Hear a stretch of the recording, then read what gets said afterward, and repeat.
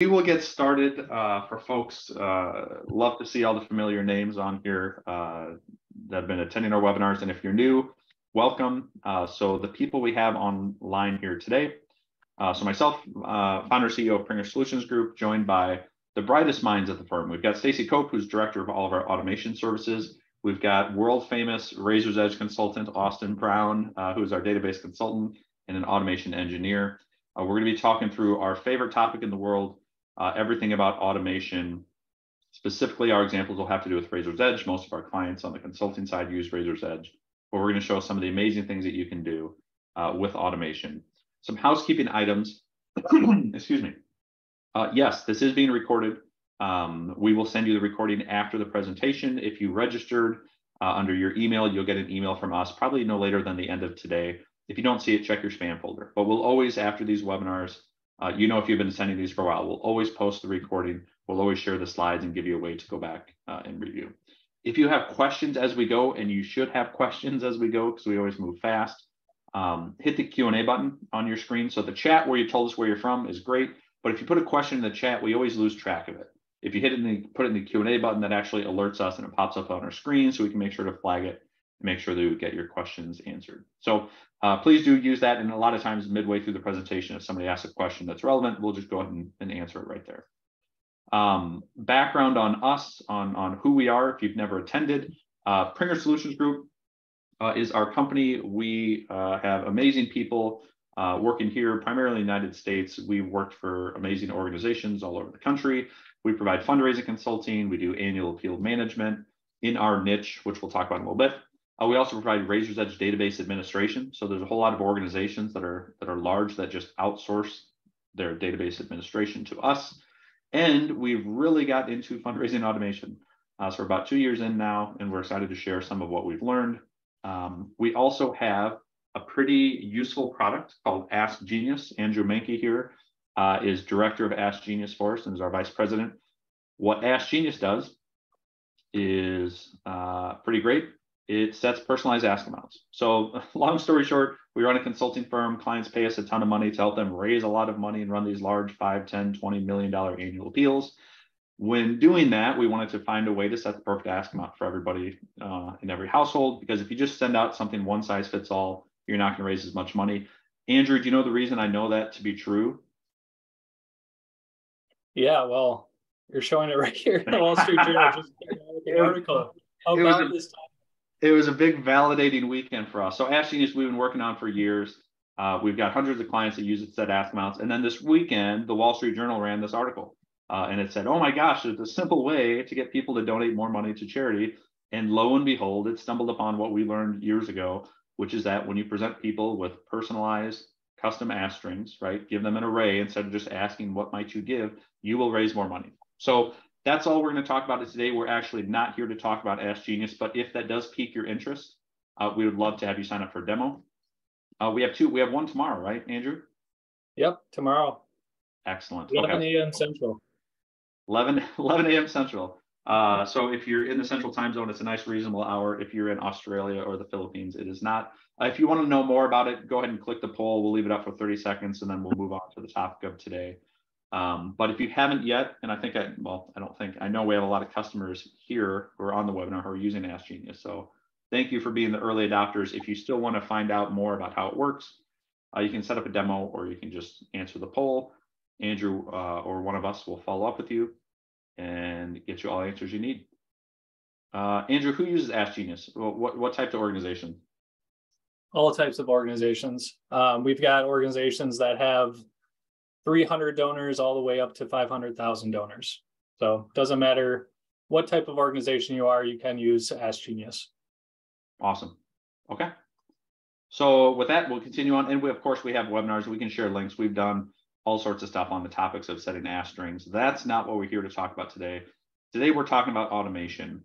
And we're going to start at the beginning, how this all started. How did we, as a consulting firm, end up spending so much time on automation? Well, it started with a client of ours. It was the Diocese of Phoenix. And the consulting practice that we have at Prenger Solutions Group is all for Catholic dioceses. That is our client base. So there's 177 Catholic dioceses in the country. We run the annual appeal for most of them, or we serve as their outsourced database administration. So that's kind of the world that we work on the consulting side. And they're all kind enough to let us experiment on them while we are running their appeals, right? So we're helping them raise tens of millions of dollars. And every now and then we have crazy ideas. We want to test something out. And they always say, sure. So in the Diocese of Phoenix, we ran a test with our good friend, Conde de Leon, where we thought, what if we worked on building a relationship with all of the donors by sending out more emails, personal, heartfelt emails from a real person from Conde. But we didn't want to just do it. We wanted to test and see if it worked or not. So we took the database of the Diocese of Phoenix and we split it into two groups. Group A, and they're both alike, right? Group A was going to receive these emails from us on about every 2 or 3 week basis. Group B was not going to receive the emails from us, just like normal, right? So no harm done. We weren't taking anything away. We just weren't adding in this personalized email touch. And then we measured what happened. And I think we probably have a whole webinar on this topic, so I won't go into all of that. We can probably share a link with you. The takeaway was this. Nonprofits should be emailing their donors a lot more often. And when we say that, we're talking about personal, heartfelt emails, not mass marketing, every first Monday of the month, e-newsletters, but personal, heartfelt emails from a real person, limited on photos or graphics. One might be okay. We always get into this. As soon as I say no photos or graphics, people take umbrage and they start writing in. So it's okay to have a little bit, but what I'm talking about is don't design it. Don't have a giant banner at the top. Don't have a huge unsubscribe link at the bottom. Don't load it up because that screams marketing and it probably won't even reach their email inbox today. Don't use hyperlinks, use the raw URLs, all these things that we learned. 8-to-1 nourishment ratio. And what I mean by 8-to-1 nourishment ratio is for every email where you're asking for something, you need 8 emails or social media touches or personal touches or phone calls where you're giving something, where you're nourishing and building that relationship. What that looked like over the course of the year for this example was 30 emails that were all about impact and appreciation, 4 invitations to donate. And here's what we found out and why it led to automation. Those that remember the A/B test that we ran, those folks who received the heartfelt emails from the development director over the course of a year were 62% more likely to give to the annual appeal. They were 3 times more likely to renew their gift that they'd given the previous year. They gave gifts that were 2.5 times larger. They were 3 times more likely to make a recurring gift, on and on and on. They were more likely to donate online. All of the things that we measure and that we want, okay? So from this case study experiment where we learned, okay, email is really important. Clearly there's something here. We need to work with all of our clients to make sure we're building that connection and emailing as much as we possibly can. But it was still at this point a mass email, right? Yes, it was personalized and said, Dear Stacy, Dear Austin, and it was from the development director. But we're always pushing the boundaries. We thought, how do we take this to its natural conclusion, right? What if we know this works, what if we could write every donor individually? Okay, that's the thought that we had. What if it could be Sue is one of our donors and she gets an email from the development director saying, hey, happy birthday. Or Dan gets that personalized email, says, hey, Dan, I just saw that your gift came in. That's amazing. That's awesome. Rita, you've been given to us for 10 years. I don't know if you knew that, but I just noticed that this morning. Hey, Mark, thanks for fulfilling your pledge. That's awesome. We really appreciate you. That would be sort of the best case scenario for any nonprofit that we're working with. If we could do that, if we could send those heartfelt messages from the right person as well, maybe not all from the development director, maybe from major gift officers or other people they're close with. So that's what we started thinking about. And immediately we saw all the challenges, right? There's a number of reasons that seemed impractical at the time. Reasons why that would be impractical: we don't have the staff. Every nonprofit, I've yet to meet a nonprofit that is really overstaffed, on the development side. We don't have the time to do that.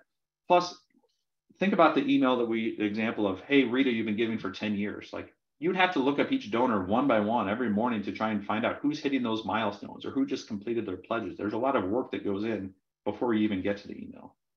And the question a lot of our clients had, well, oh my gosh, Nick, what if they write back? I don't have time to deal with that. They're all emailing me back. I want this to be a one-way relationship. And then of course, some logistical issues. Who's the right person to send the email? Because some of them are assigned to portfolio managers. We want to make sure that people are emailing the people in their basket. So we put a pin in that. We thought, okay, maybe the world's not ready for that. But at the same time, think of what we were all experiencing. I'm going to use this one example from LinkedIn that I've used so many times. When we all log into LinkedIn, and I'm sure everybody on here has been on it, if you're on it a lot, then your boss is going to think that you're looking for a new job. That's a secret to LinkedIn. You can't be too active on LinkedIn or it starts to raise eyebrows. But when you're on LinkedIn, you open up and you get a little news feed like this. And this was for mine. I took a screenshot the other day. Up at the top, it says, congratulate Gabe because he started a new job. He's got a new position, taking over as president of the USA Triathlon Foundation. And it says, say congrats. And what do? I take my bratwurst finger and I smash the screen and it says, hey, congratulations on the new role. Look what LinkedIn did for me. It wrote the dang message email for me. All I had to do was click send. I clicked on the button that it led me to say congratulations. It wrote the message for me, and then I just click send. Well, what we're here to tell you today is that you can now do the exact same thing with donor emails and so much more, right? It was just a matter of us really continuing to press on the issue. We saw this automation happening everywhere else in the world. We knew from our own studies and running nonprofit, annual appeals or fundraising campaigns that email works. And now we can marry the two together. And here's how and why. And I'll let Austin and Stacy talk a lot more than me in this next section here. You're here to listen to them, not listen to me drone on and on. So let's start. Stacy, I'm going to go to you first. Fundraising automation at its core, like what are the pieces? What is the software? Like what's happening? Why is this possible now? Tell us about what this looks like. So we primarily work with Razor's Edge. I imagine that many of you on the call are also Razor's Edge users. And a couple of years ago, they released an official connector to Microsoft Power Automate, which is one of the coolest tools ever. So basically the way Power Automate works is it can connect to hundreds and hundreds and hundreds of applications for everything you can think of. So now we can go into Power Automate and we can access our data in the Razor's Edge, and then we can connect it to all of these other things. We can use it to create Asana tasks or, send emails, or we can grab form data from Cognito and put that back into Razor's Edge. So the whole world has opened up. So everything that used to be, to make sure I'm clear, everything that used to be inside of your silo, right? Razor's Edge was a silo, everything had to get put into it. Power Automate is the connection to the outside world. Is that fair? That is fair. Yeah. Okay. So based on things that happen inside of Razor's Edge, we can then say, if this happens in Razor's Edge, then do this using Power Automate to connect something else. If a donor makes their 10th gift, send an email. Awesome. Yep. Okay. So that's what it is. And here's where we've gone with it. And it's gone from like the rudimentary when we started in this all the way to some really amazing, mind-blowing stuff. Where we went with this, once we got it set up, and Stacy was the kind person on our team who said, I remember when Blackwood first called and told us that they're going to roll this out, we hung up from the call and we're like, oh my gosh, this is going to be big. And then we're all like, oh, Stacy, we really need you to learn this. And Stacy's like, heck no, I don't want anything to do with this. Like, I don't, that's too much work. And like 48 hours later, Stacy's like, this is all I ever want to do with my life. Like, I want to automate my grocery shopping. Like, it's just so intoxicating once you get in. So where we went with it was this. We quickly got to the point that for our clients that we're working with, I'm thinking of Bill in Kansas City. Bill's a good friend of ours, one of the first guys that helped, was willing to leap into the automation. Bill arrives at his nonprofit in Kansas City, and every morning he's got 5 drafts sitting there waiting for him. He clicks in there in his, when I say waiting for him, I mean they're in his Outlook. They're in a drafts folder inside of Outlook where he lives and works every day. He doesn't live inside of Razor's Edge as much as they want us to like spend every moment there. Like fundraisers and directors don't live inside of the system. He lives in Outlook. That's where work gets done. So he opens up his drafts folder, 5 emails, he clicks on a draft. If it's not a good fit and something doesn't look right, he just deletes it. If he knows the person, like in this case, he knows John, maybe he just saw him at a baseball game the night before, he personalizes it. Say, hey, John, great to see you at the baseball game. Tweaks it, the rest of it. Once it looks good, he sends it. He does this every morning. 5 emails. Some of them might be for birthdays. Some of them might be for, fulfilling a pledge. He says it is the greatest thing that has ever happened to him in fundraising. And he's been doing this for 30 years. And that is not exaggeration because I'm with him. This is also, I think, the biggest thing that we've seen in fundraising. So that's where the world is going. And we're going to share some more case studies here about how it works. But I just want to celebrate this moment of what that means. I mean, all of us have been fundraising for so long. To be able to open up your laptop and have an email drafted for you sitting there on a platter, it just feels like the coolest thing ever. Okay. So where you can go with this, you can open up your email and have these drafts ready. It could be somebody that increased their gift. It could be somebody's birthday. Maybe somebody just made that milestone gift, right? Their 10th or 20th gift to the organization. Cybont renewal. Stacy, we're going to talk about that with a client in Denver. Maybe somebody just joined a new giving tier. They made a gift that put them into the president's circle at your university. That's something that would be tedious for you to go through and find out on your own and create some sort of an action, but you can automate it. Anyone that makes a gift above this level, draft this email that says, welcome to the president's tier. Okay, maybe it's a first-time donor and you want to enroll them in a first-time donor workflow, a series of emails. Okay, so that's the big idea, right? That's where we're going with this. Reminder, if you have questions, hit the Q&A button as we go. Now we're going to show you some live examples of how this works in the wild. And they are all going to be examples from our real life clients, right? Who use Razor's Edge and are large Catholic dioceses, running multi-million-dollar appeals. Stacy, I like this example. What does it feel like to build these automation flows? Okay, so this is the best GIF ever, or GIF, I guess we can have that discussion too.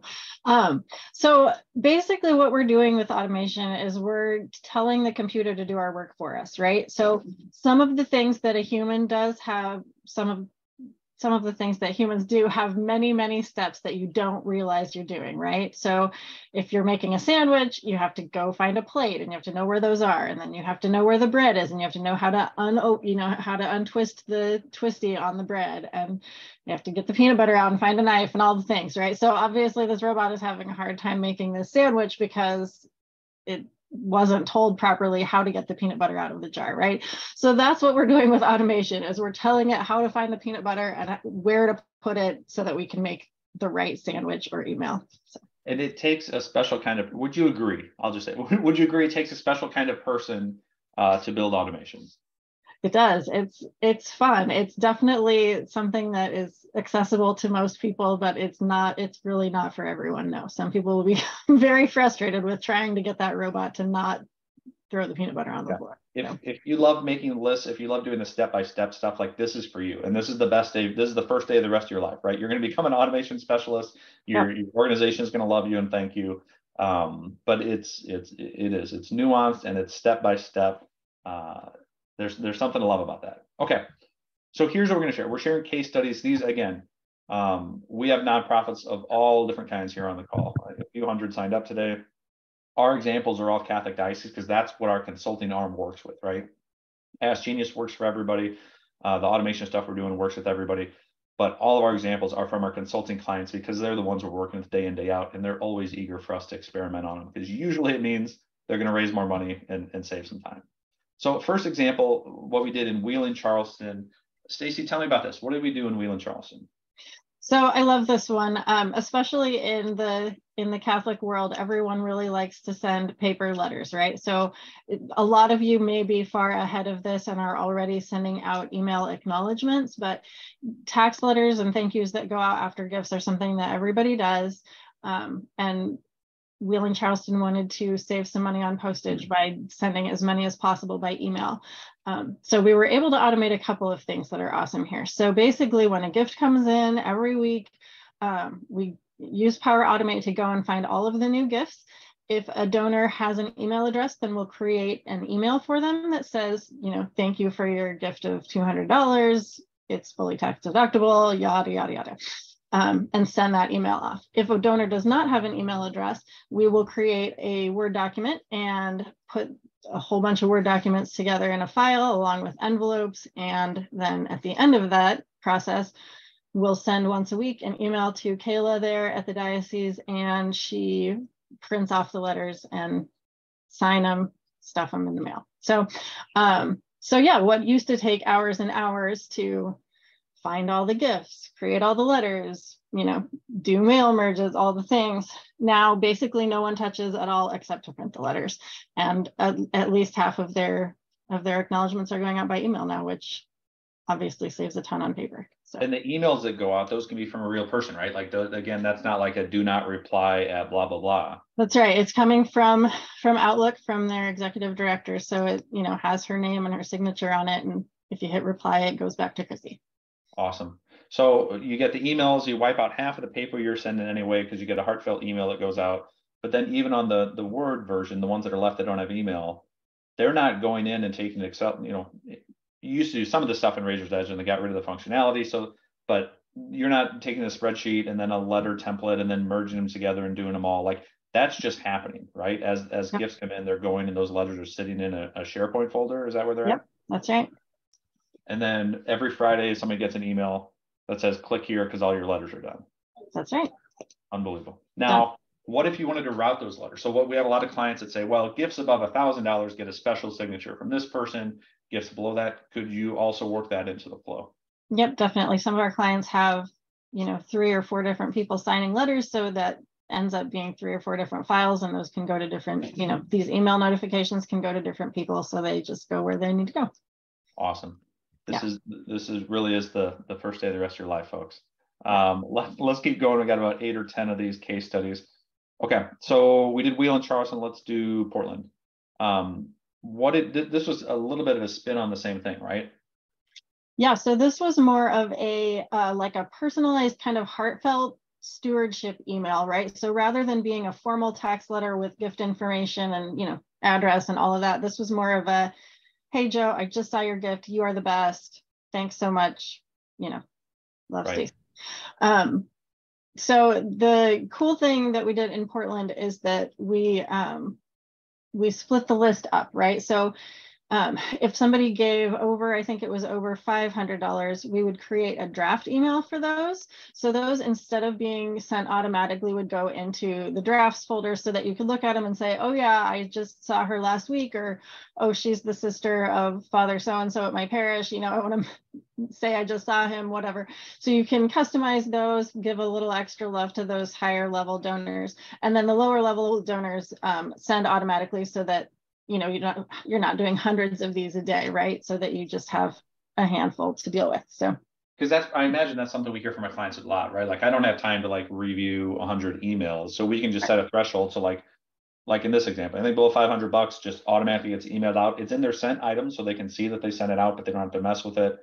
Anything above $500 or 1,000 or whatever, it sits in their drafts folder, like the first bill example. Is that right? Yep. Awesome.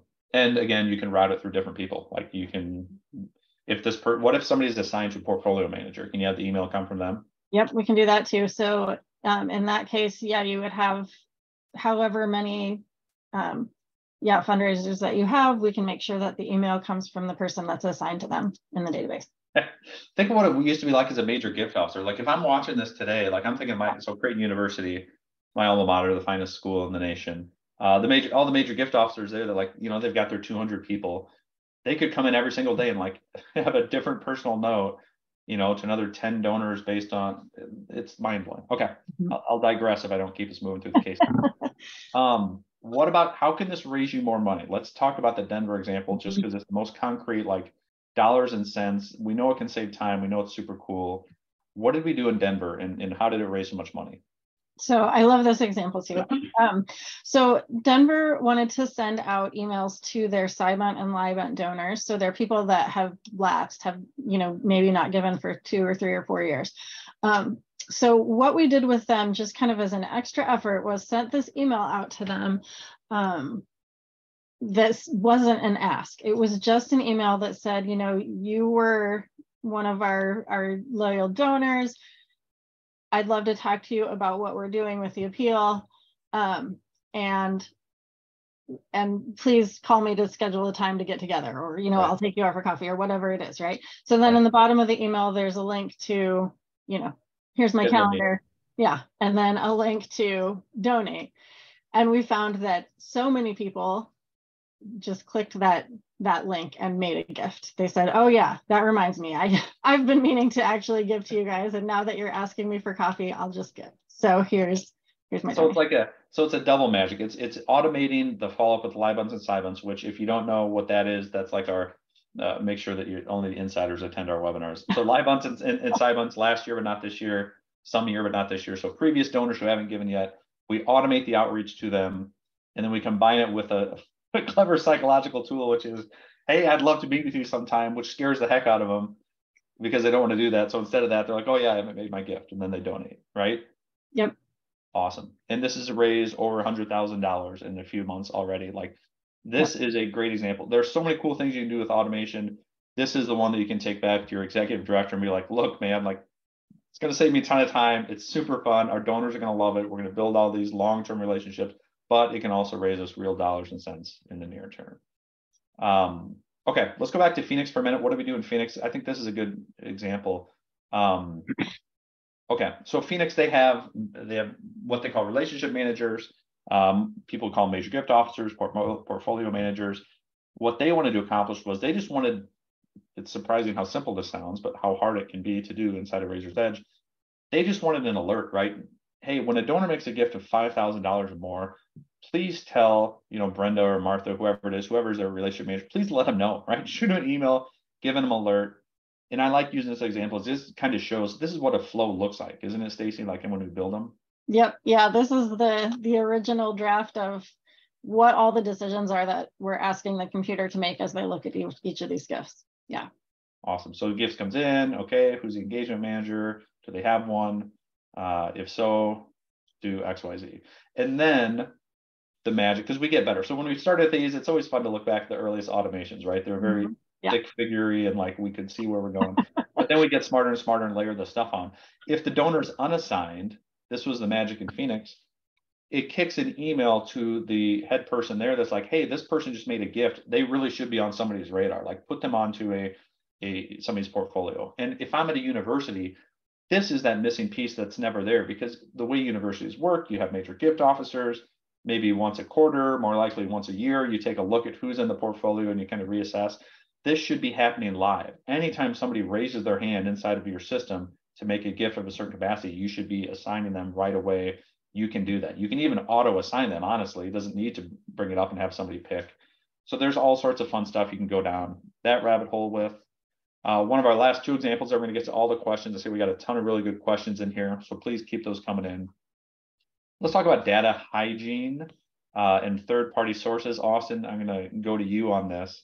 So in Baltimore, again, unique to our consulting practice, which is Catholic Diocese, who have this issue of the diocese might be on Razor's Edge. All of the parishes which feed up into the diocese might be on Excel or ministry platform or some other program. And they're always constantly battling to get those things connected. We built something cool.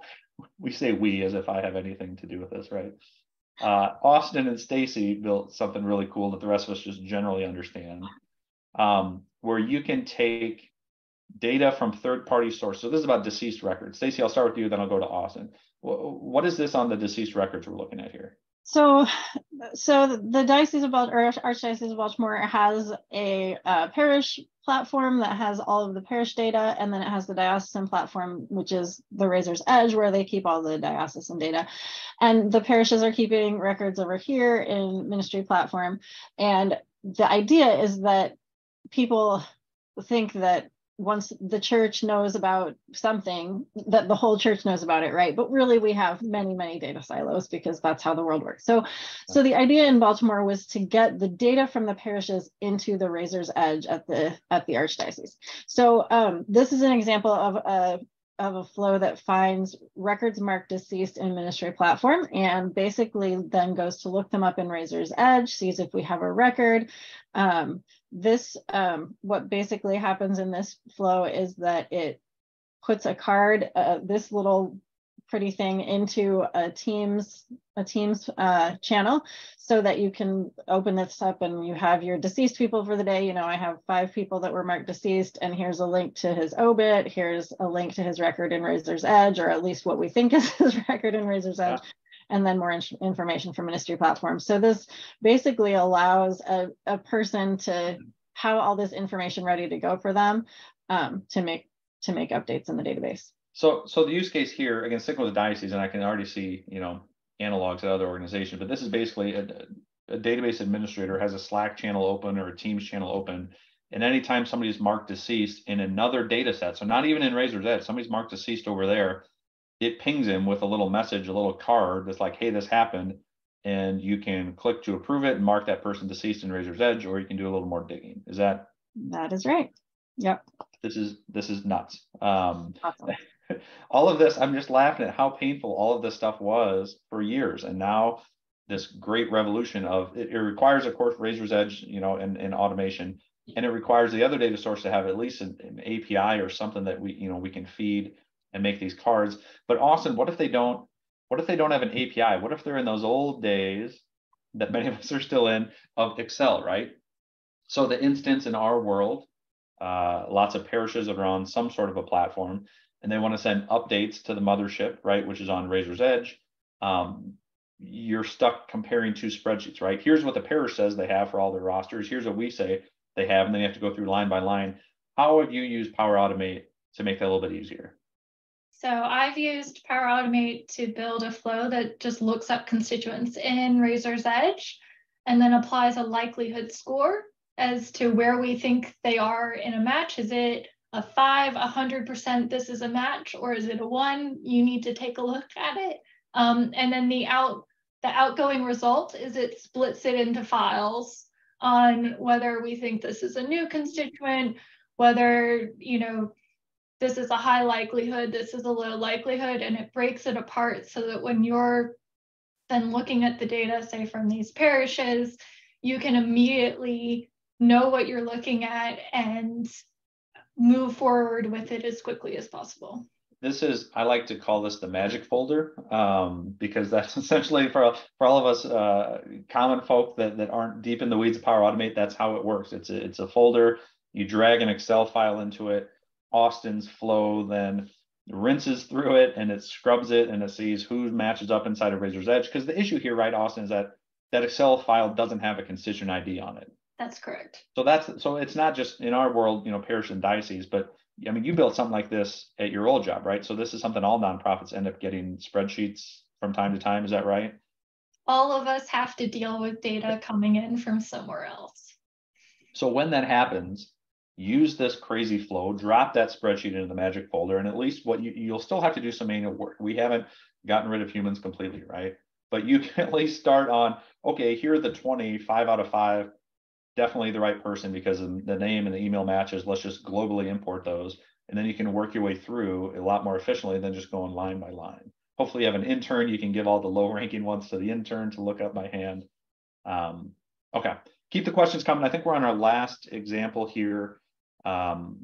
Cleveland, something similar, but we get asked. So Stacy, I'll go to you. So far, we've talked about all the stuff I love to talk about, which is raising money, right? How do we delight the donors? How do we email them? How do we like make our, you know, frontline fundraisers' life easier? We've talked a little bit about the back office stuff, but this is a really good example for that back office side, the reporting and all the really glamorous side of fundraising. So what was it that Cleveland needed and what did we do there? So Cleveland has a program where they receive donations for their parish schools, and then those are all parceled out to each individual parish, but the money comes into a central location, and they needed a way to report out who the donors were to all of those satellite organizations, right?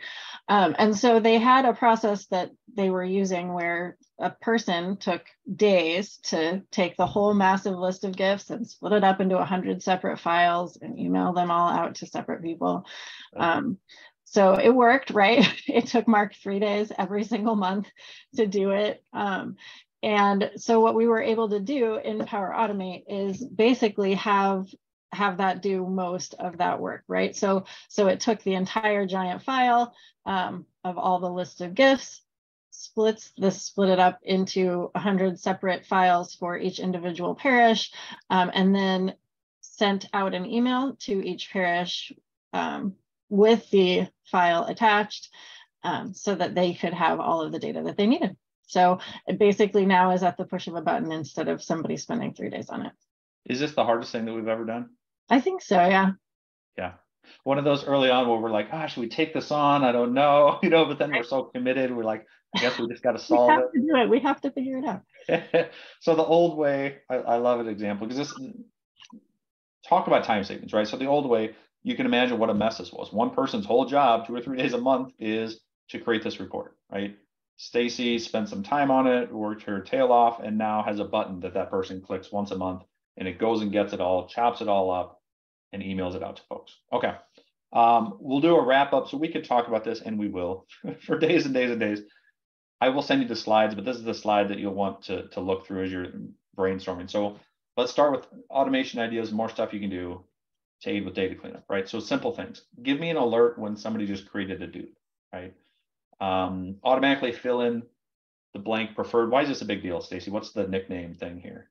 Well, there are, especially in Razor's Edge, but in other databases also, there's tables and tools that you can use to create addresses and salutations, and name formats are always going to be important. So automatically filling in empty nicknames can make a big difference in saving you time when you're doing all of that and getting your names correct in the, in whatever else you're automating.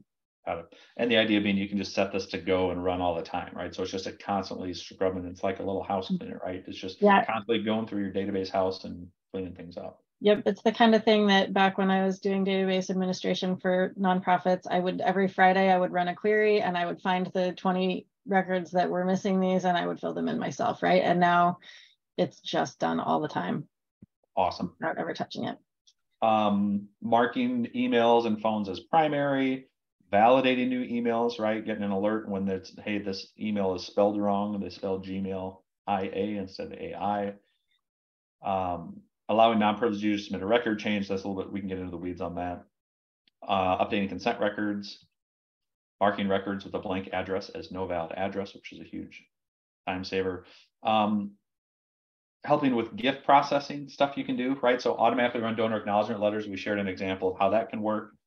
Providing email supplement to year-end tax letters. One of the worst days, now let's call it the worst week in nonprofit world, is always the first week in January, right?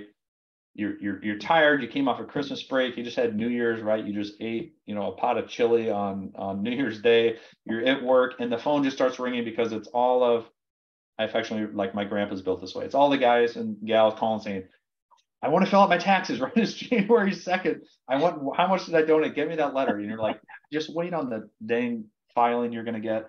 But it happens, right? So your phone's ringing off the hook and you got to look everybody up. You can just create an automation and just email people. For those people that are really dying to do their taxes on January 2nd, here's an email. Here's all the gifts that you've made, to XYZ charity. Bringing data in from an online census form. I think, Austin, you've done this a couple times too, even in your old job. So whatever that form is out there, if it's a special event, if it's a census form, create it, make it publicly accessible, and then you can use it to ingest the data into Razor's Edge. We've talked about alerting on large gifts, just alerting staff. I'm shocked how much of the work we do, Stacy and Austin, is just making life easier. How many development directors have called and said, Nick, Stacy, Austin, I want one thing. I want an email every day that tells me who made a gift the day before. Like that's all. If you give me that, I can rule the world. Little things like that are such a breeze to do in automation in ways that may not be native, in the system you're doing. Tagging Giving Circle Society members, another nightmare scenario. You have an annual report to do, and you got to go through all of your data to find out who's really a part of the different societies and stuff. Just make those tags automatic and live, right? That's a huge time saver. Okay, so we're going to tell you how you can get started. Then we're going to tackle. We got 20 plus questions in here. We'll go through them all. How to get started, lightning round, Stacy. What's the first thing you do? So you hear this, you're like, this sounds cool. Where do I go? Yep. So Microsoft nonprofit status, you probably already have it. Ask your IT. If you don't have IT, you probably still already have it. But if you don't, it's very easy to apply for. So definitely go do that. So that needs to be step one. Because that gives you the discounted rate for the licenses that you need, right? Yes.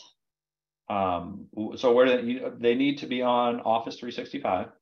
Yep. That makes your life easier. There are a couple of questions about Gmail. You can use Gmail for a lot of these things. So yes, if you're on Office 365, that will make most of these automations a lot easier, but it is possible if you're using G Suite. So keep that in mind. And Power Automate license. This comes up a lot. There is, depending on the version of Office that you're on, you may already have a free version of Power Automate, which is amazing, and you can automate a bunch of cool stuff, but you cannot access the Razor's Edge through Power Automate with the free license. So you do have to buy a per user license, which it should be for you less than $4 a month. What about this scenario if you have like emails coming out from 5 different people? Like the emails come out from an assigned solicitor or something like that. Do they need 5 licenses? Right. Yeah, you can do it. You can do it a couple of different ways. You could probably set them all up with one license, with one Power Automate license, and have all your users enter their credentials directly into the Power Automate flow, because the permission for for the email account is separate from the Power Automate license also. So you could run emails to or from multiple different people from inside one Power Automate license, but you could also do separate licenses for all of them too. So awesome. So if you're a big organization, you may still just be at $4. It's not necessarily tied to the number you're sending out. Okay, what's TechSoup? So TechSoup is is basically the clearinghouse for a lot of technology products for nonprofits. So that's your first stop. Once you have your Microsoft nonprofit status, that's where you'll buy all of this stuff and lots of other things. Awesome. And I'd never heard of that, so I learned a lot about TechSoup. And then you can also do a free trial, right? If you just want to play around, the flow.microsoft, is that where to go? I think so. I think it might be make.powerautomate.com too. Works. You can find it. Yeah. They keep rebranding. That's how fresh and new this is. I know.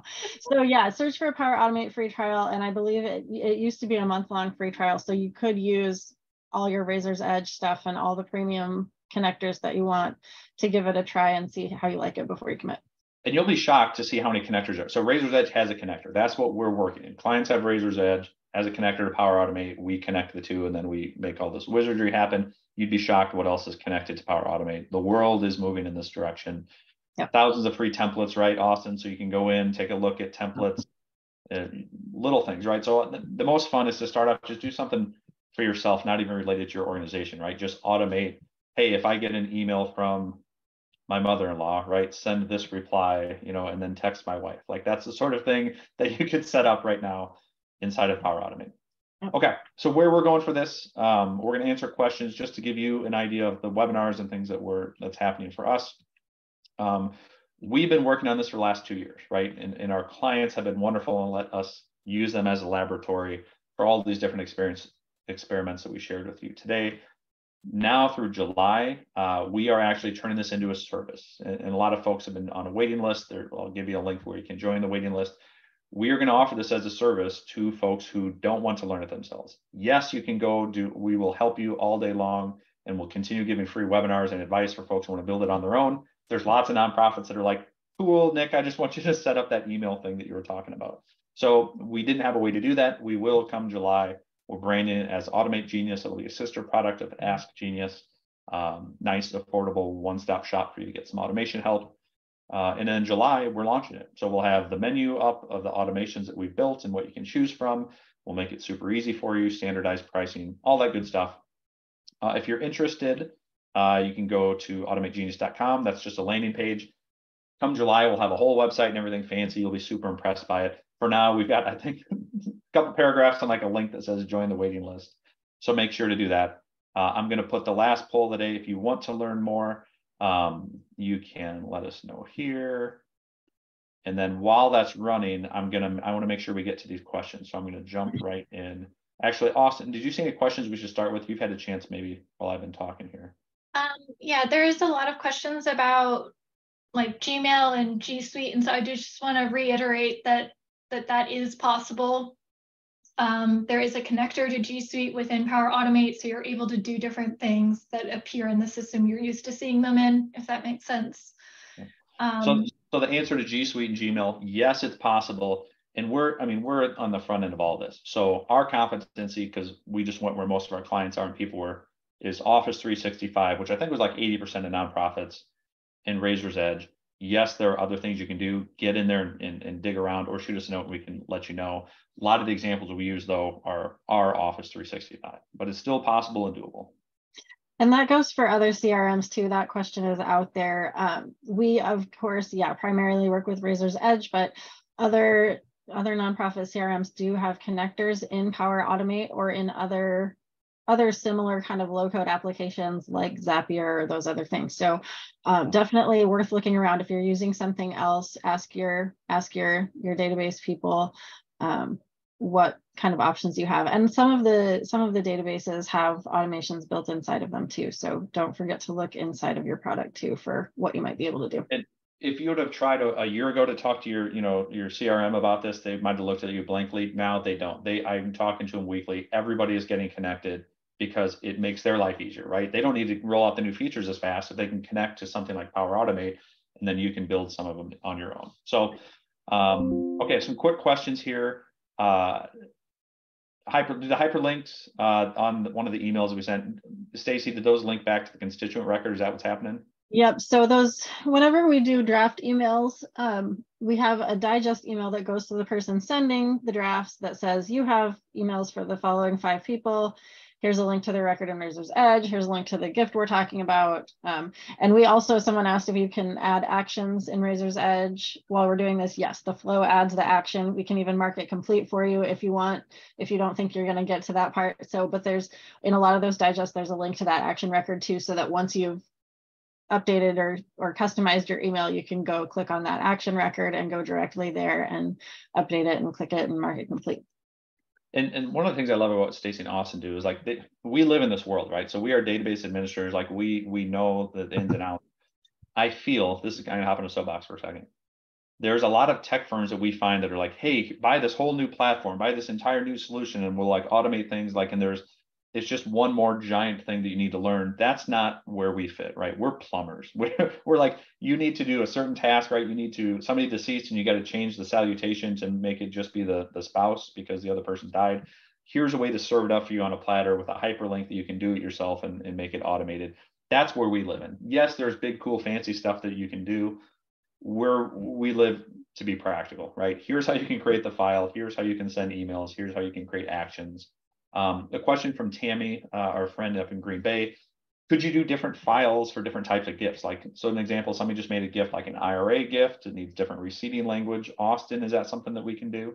Yeah, so you can have as many templates as you want for acknowledgement letters. You can build in conditionals into them. So say if it's a certain campaign, you want it to include the fund description instead of the campaign description. The bottom line with automation is it is as customizable as you want it to be to match your organization's business processes. Well said. Question from Jason. This is the question I had too. When this was, go back to like Wheeling Charleston example. When you send all those letters and envelopes to SharePoint to be printed, are they in one file, or does someone need to, like, do you need to open up 30 different Word docs and print them? Stacy, how does that work? That's a great question. Yeah, we actually end up having both, right? So we'll create each individual one. So if somebody calls you next week and says, can you send me my letter again? You can go get Austin's letter and send it to her. But we will also put it all into one gigantic document. So you just have to open one and print one huge document. Love it. And that's what we've learned too. Like, it's layers on layers of automation. It's like automate the email, then automate the Word thing. And then, okay, automate taking 30 Word docs into one file so we can easily print it, but then save the others. It's just bonkers once you get into it. Austin, any questions? I'm scanning through here. I want to make sure anything that jumped out to you. I can keep going here. Go ahead. One that says, can you automate reports from database view and web view to send an email to fundraisers? And the answer is yes. It's a little bit harder to get data from database view, but it definitely helps if you have the queue module to help automate that sort of export piece. Great. Question from Rachel. How realistic is it for a small organization that might have the time and inclination with a small budget, right? Is the limited version that comes with 365 sufficient, or do you need additional licenses? If you have 365, Rachel, your only outlay then is $4 a month for Power Automate. Like if you're in that situation where you've got the time and willingness to learn it, $4 a month, I think, is the Power Automate license. Even at small nonprofits, that's, you know, a very good investment of your time and energy. Stacy, people ask a lot, you know, where, I know we shared like Flow.Microsoft and stuff. I know it's early in this and you can feel like, are there trainings, are there resources? Like, where can people go if they do want to learn more?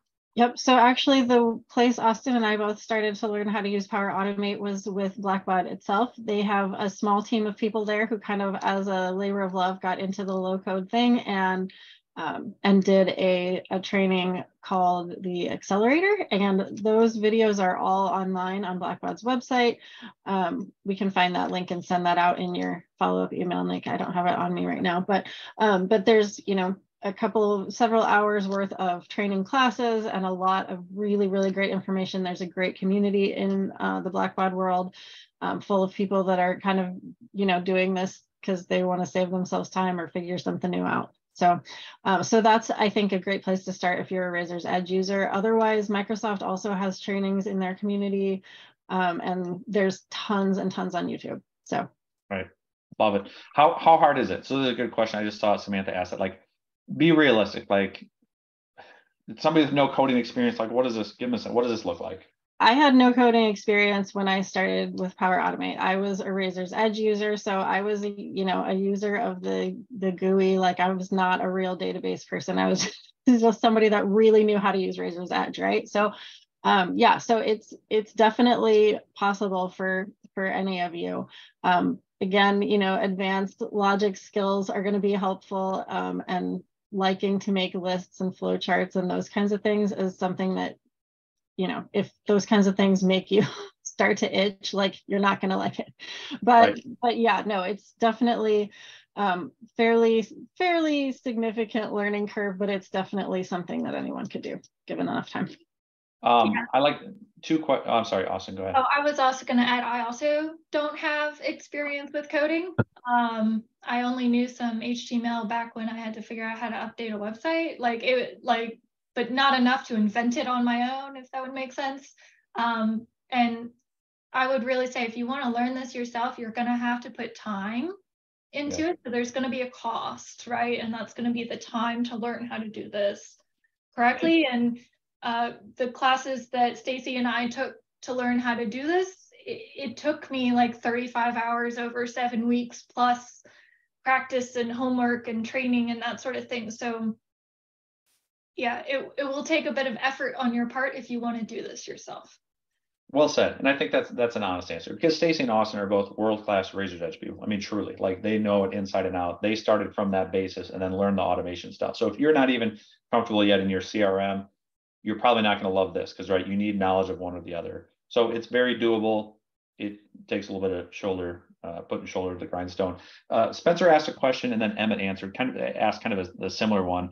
Stacy, I'll ask you, what about error stuff? Like, so let's start the first way. Like, you do something cool when we build automations, like, what do you do so that you know if something's not running right? Yeah, so we build a lot of kind of error handling things into flows. So one example is, if we're sending out an email and the email shows up as invalid, it will give you an error. And you could either, choose to ignore that, or what we usually do is we'll build something into the flow that will basically just send an email to someone that says, we tried to send an email to Joe Smith, but his email was invalid. Please go look at it. And then you go look at it and it says Gmail, and you fix it, and then it goes out the next day, right? But there's bunches of stuff like that. And really, depending on the cleanliness of your data, you're going to find all sorts of crazy things as you get into trying to automate stuff. So I think, data hygiene is something that we run into that causes trouble. But we are able to, in most cases, put something into the flow to catch kind of weird one-off errors to alert somebody to correct it. Yeah, love it. What I think Spencer's question was, what have we learned? Have we screwed? Did anything not work as intended? Like, such a loaded question. I mean, like, everything when you start, but like, any good examples of stuff that we learned lessons on? We sent out birthday emails for a client, and we were using kind of a birthday or a age append data, and it had all of the birthdays on the first of the month.